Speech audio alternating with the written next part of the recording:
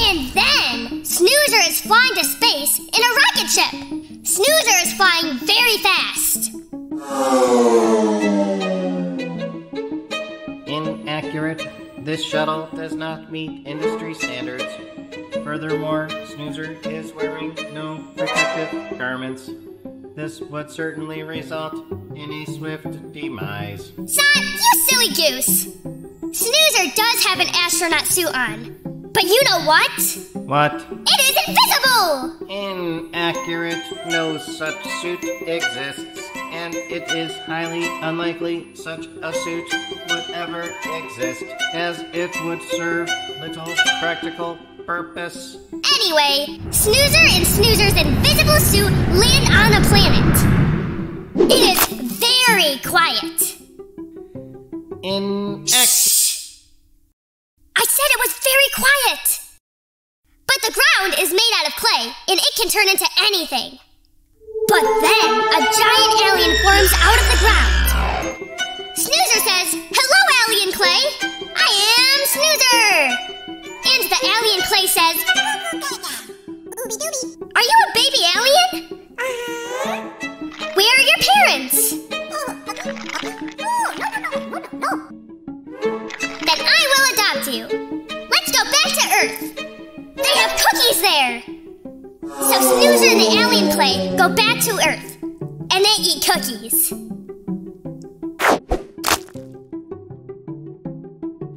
Why was that excluded from the story? Because the alien would be very afraid of Zot. Aliens aren't used to seeing robots. You are a robot? Well, I guess so. But I don't really look like a robot. I look like an owl. But I also look like an elephant. Plus, I have fuzz crystals inside of me. Zot could eat cookies. Okay, Zot is eating cookies with Snoozer in the alien clay. The end. Satisfactory. Hey, where's Checkers? Snoozer, Zot? Where were you? I was off looking for fuzz crystals. I found a nice little blue one. I'm going to use this to power that new suit idea, Snoozer. Checkers, I want to go somewhere to learn about space. And the moon and the stars and stuff. Interesting idea, Snoozer. And we actually have to send a new lesson over to the Fuzzleland school. So that might be just perfect. All right, guys, let's get ready. We are off on another reading road trip.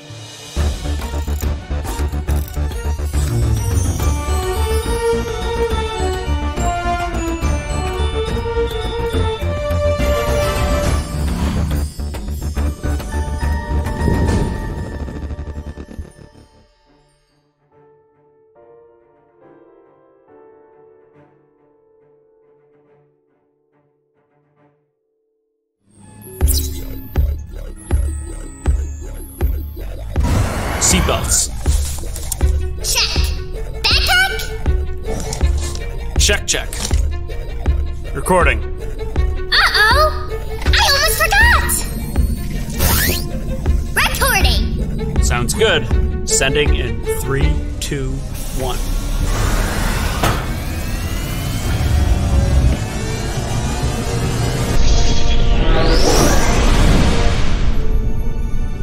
And we are off. Autopilot activated. So, where are we going today? Well, today, Snoozer, we are going somewhere very important, crucially important, but I just can't tell you what it is. Oh, come on! All right, I'll tell you what. I'll give you 3 hints, and let's see if you can guess what it is. Are you ready? Yes, I am! Hint number 1, it is very large. Hint number 2, it's indoor. And hint number 3, we've been there before on a different reading road trip about extinct animals. The museum? That's exactly where we're going, Snoozer. We're going to a museum to learn all about space. Space! I love learning about space! Oh, absolutely, Snoozer. We've gone to space with you going off into the moon. We've read books about space. We've wrote our own books about space. And now we're finally going to learn all about it. That's space, stars, the moon, how the moon causes tides, everything. Oh boy! I can hardly wait! Let me pull up the map and talk all about it. We are going to Rainbow Way, and once we cross through that rainbow, we'll be right at our destination, the Buffalo Museum of Science. Along the way, we're going to stop with Mrs. Hamilton and make a very special space-themed craft. Checkers! I see the books coming!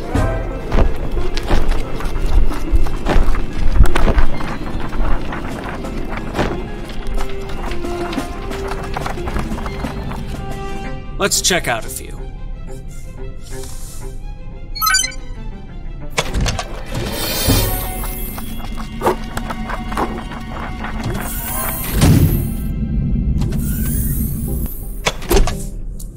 What did we get? Here you go, Snoozer. Stickmen's Guide to Earth, Uncovered. From the Edge of Space to the Ocean Depths by Catherine Chambers. And Follow the Moon Home by Philippe Cousteau and Deborah Hopkinson. Well, Snoozer, those sound absolutely fascinating. Would you like to take a closer look? Mm-hmm. All right, Snoozer. Entering in 3, 2, 1.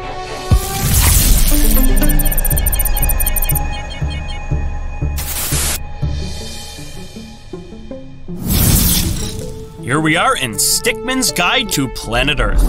Looks like we're going to be traveling from the edge of Earth's atmosphere to 36,000 feet below its surface in this book. Well, that's a long trip. Do we have time for that? I'd assume this book will abbreviate the time such a trip takes. Let's get started. The book starts by giving us the different layers of gases that makes up the Earth's atmosphere. The exosphere, the thermosphere, the mesosphere, the stratosphere, and the troposphere. Yippee! And here are the things we can expect to occupy each layer. As you can see, the exosphere is the farthest away from the Earth's surface, 375 miles away. Do you think I could jump that high? No. Aw, man! And then the book goes deeper into each layer and gives more details. Here is the International Space Station up in the thermosphere. This is when the book teaches us more about astronauts and space shuttles. Great! This is my jam! And there is the Hubble telescope, which is a telescope that allows us to see deep into our galaxy. Whoa! It is so big! And it's in space! I want one of those. That's about $16 billion of machinery. Ah! Is that a lot? But this isn't just a book about space. We travel down to Earth, learn about clouds, weather, and the water cycle.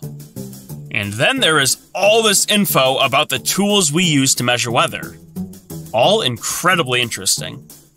It's a twister! It's a twister! Mountains and valleys. Coolio! Snow and snowy mountains. This book has everything. Close. A great number of environments from forests to canyons to mines and deep into the ocean, including the layers of the ocean. Just like we learned about with the atmosphere. So we get started up in space, and now we're down in the ocean's trenches. What a great introduction to the Earth and its atmosphere.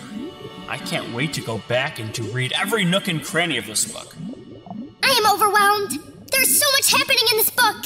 Yes, but we have to head over to book 2 now. Let's go. Follow the moon home.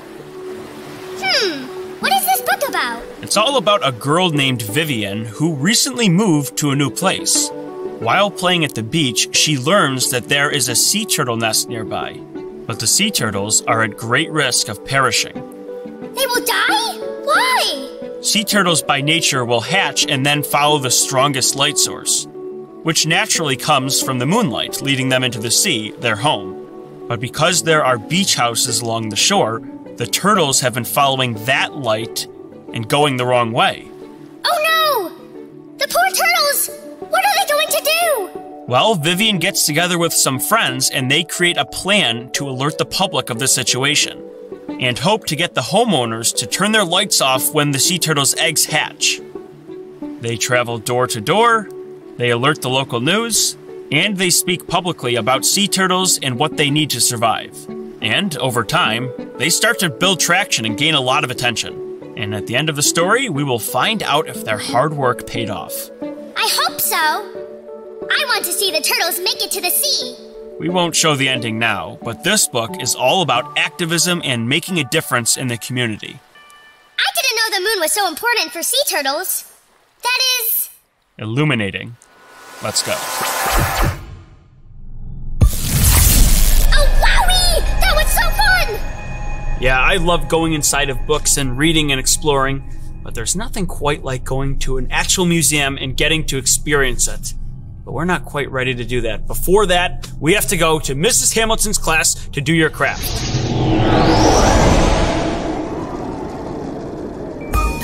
Hi, boys and girls! Would you like to do the Mrs. Hamilton craft just like me? Guess what? You can! Head to your local library for all the materials that we use in the craft. Plus, we have activity sheets, games, and a whole lot more. Your library might even have their very own Snoozer. Come and see me! Anyway, back to the show.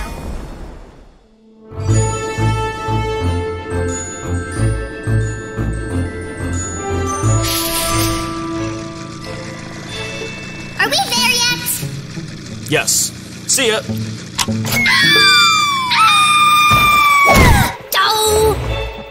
Oh my goodness, Snoozer, you came in like a shooting star. That's great because we are talking about stars in space today. I know, and I thought we could make ourselves our very own shooting star. Wowie! What a coincidence! All right, well, what do you think? Should we start cutting out our pieces? Absolutely!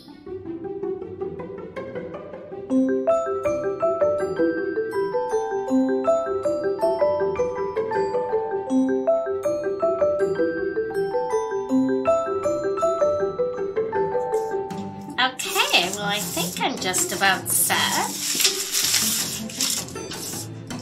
So, it looks like we're gonna need a black marker or a crayon for a nice smile. All right, so I'm gonna deal with the face first, and then we'll put the shooting star pieces on after.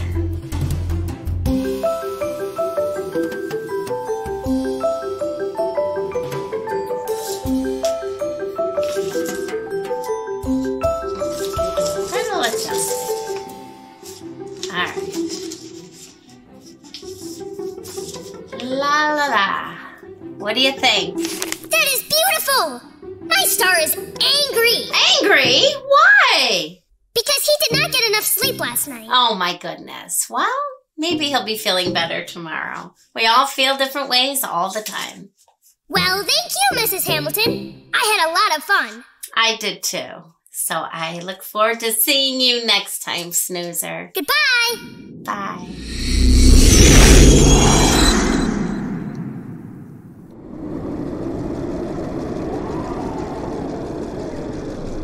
And then I made my star angry because he is tired. Well, that's great, but I'm sorry to interrupt you, Snoozer. We have some very important news. Breaking news, we have just arrived at the rainbow. How did I not see it? Woohoo! All right, brace yourself, Snoozer. Going through the rainbow.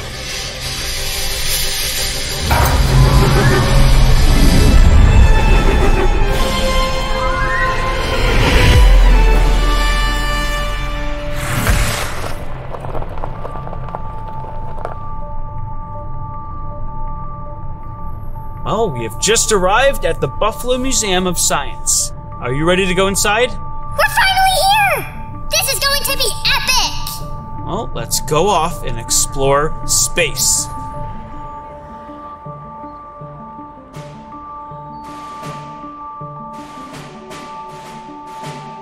Oh yeah, the Science Museum. I love coming to this place. Hello, Big Earth.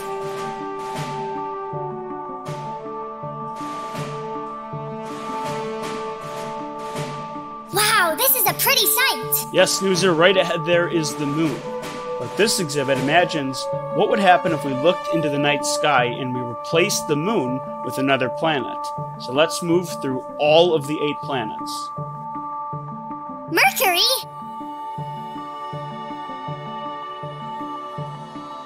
and Venus, Earth, Mars, Jupiter, Saturn, Uranus, Neptune, and no Pluto. It's not a planet anymore. Snoozer, look. Destination Mars. This is a place where we can pretend we're actually on Mars. Oh, that's a great idea. Let's go. Seatbelts. Silly Checkers. I am the pilot. Let me start. All right, you do it. Seatbelts. Check. Backpack. Check, check. Ascending in 3, 2, 1. Yippee! We're leaving Earth. And now we're landing on Mars. This is taking a long time. Checkers, I think we're there. Look out the window. The Eagle has landed. This is great. We're collecting rocks for Mars. Wow, I can't wait to show these to my friends when we get back to Earth.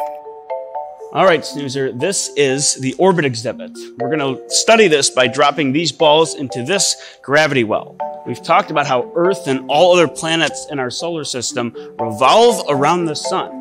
And now we're going to see what happens when we drop different sized balls into the gravity well. Which one's going to last longer? How far is it going to go? And how long is it going to take to go inside the gravity well? I'm going to give you the orange one. Are you ready? All right. Got it. Ready, set, go. Go, Red Bull! I want mine to last longer. No! Aw, man. Well, Snoozer, this exhibit is Rocket Lab. We get to build our own rockets with paper, pencils, scissors, crayons, put it all together, and then we get to test it out. Are you ready to go? Oh, of course I am.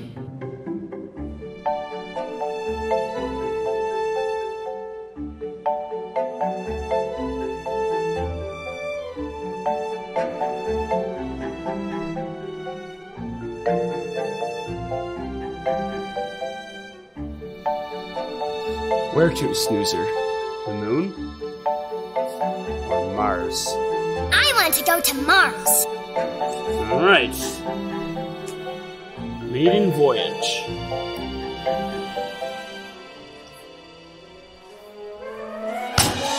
We made it! Bullseye. Zot the robot at your service. Today's book recommendations are Ocean Tides and Tsunamis, Nature Book for Kids by Baby Professor. Sun and Moon Together by Ethan Long. Stars by Mary Lyn Ray. My first book about our amazing Earth by Patricia J. Wynne. Stickmen's Guide to Earth. From the Edge of Space to the Ocean Depths by Catherine Chambers. Follow the Moon Home by Philippe Cousteau. That's all for now. Goodbye. Well, Snoozer, how did you enjoy learning about space? Oh, it was great. I love pretending that I am on Mars, but I really want to go to Mars. Can we go to Mars tomorrow? No, you've got that doctor's appointment. Oh yeah! I'm seeing Dr. Dan tomorrow. Silly Snoozer. Maybe we can go the next day. Perhaps, Snoozer. Well, we've learned a little bit about stars and space, but there is still so much more to learn. And one day, maybe we'll learn a whole lot more. But now we've got to get this file over to the Fuzzleland School. And as this day draws to a close, I'm certainly happy we learned about space today. All right, Snoozer. Until next time.